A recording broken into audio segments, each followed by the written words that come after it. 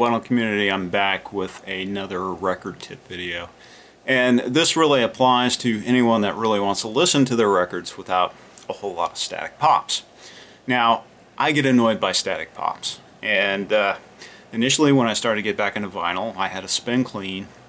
And this took me a while to learn. But when I started to think about, early physics classes, then it really started to hit home.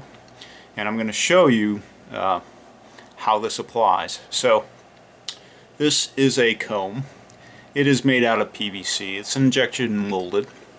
And the properties of it are very similar to our vinyl records. Now, vinyl, or PVC, has different phthalates, different chemical additives that will change the color, will change the melting point, will change the specific density, the strength, and so on and so forth. Now, PVC inherently wants to grab that static charge, and it's friction that promotes that charge. And here is something that I want to show you, and why you should never dry rub your records with a towel.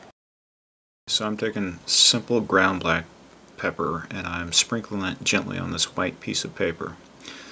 Now what I'm going to do is show you an example with that comb.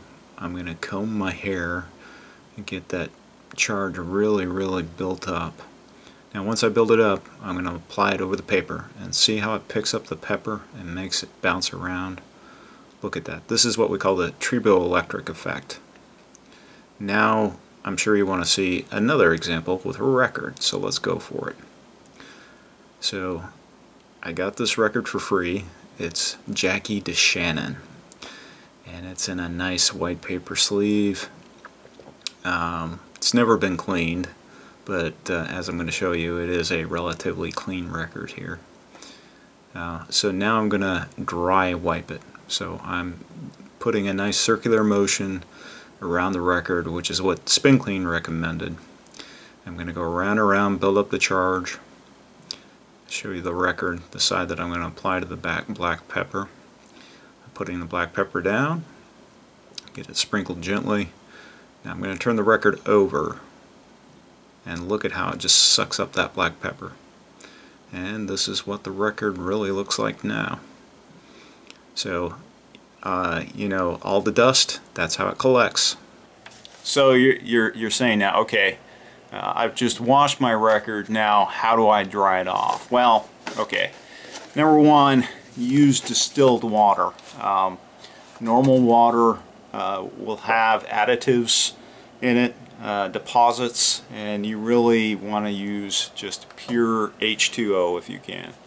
Now, I always rinse my records twice. That helps to remove any surfactant. But also what I recommend, again, very cheap solution, I got this at a Staples, is a letter filer. And I think this cost me all of $8. And as you can see here, I mean, this only touches the labels, and I just let my records air dry. So, very simple solution. I recommend air drying your records. What kind of voodoo do you use? My next video I'll be talking about record cleaning solution, so I'll catch you on the next one.